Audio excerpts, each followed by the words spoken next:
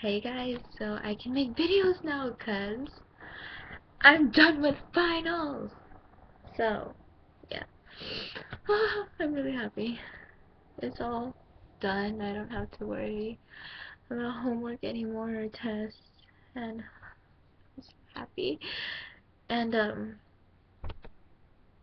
yes, I took my Spanish and my biology test today. And the biology test was like 100 questions. And the Spanish one was 72, so it was just like, why? But it's okay. I made it still, so it's a good day. And I went to my friend's house today, and I figured out that I went with 3 of my friends, and she pierced 2 of my friends' ears, and so she pierced my ears, and she pierced this side, but I don't know if you can see the hole. You can't, but she pierced this side, and um it closed up right away because I know I think I'm not supposed to, but I changed earrings because it was too big and I didn't like it, so I changed earrings and it like completely closed up on me. But I kind of wanted this one to close up because like this was the first one she pierced and it was like burning more than this side. So I think the place where she pierced this one was not a good place, so I'm glad it closed up. So she's gonna pierce it again tomorrow, but my ear is fine. And then this one, she pierced this one, and this one didn't burn as much, so I like where it is, and since it didn't burn and it didn't hurt as much as this side, she's gonna, cause when she pierced it, like I just noticed that it was like lopsided like this, so when she pierces this one tomorrow, it's gonna be matching up with this one. With this one.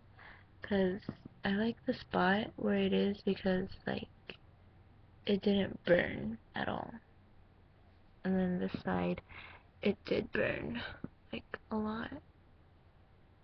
So, that was my little story for today. And this side bled more. So, she's gonna redo it in a different spot because I don't want to re-pierce that hole. That hurt too much. Yeah. Oh, and I was gonna show you guys a little, I got a request on this channel to do a hair bun tutorial, because I've been wearing my hair in buns lately, so what you're gonna need is a hair tie and like 3 bobby pins for me, but it depends on you, so, yeah. So, what you're gonna do first, I need to watch out for this one. What you're gonna do first is you're gonna split the pieces you don't want in your hair. And then I just take my 4 fingers and then I just brush it back. Okay. Like this. I just brush it back. And then with my other hand I smooth out the spots that I need to smooth.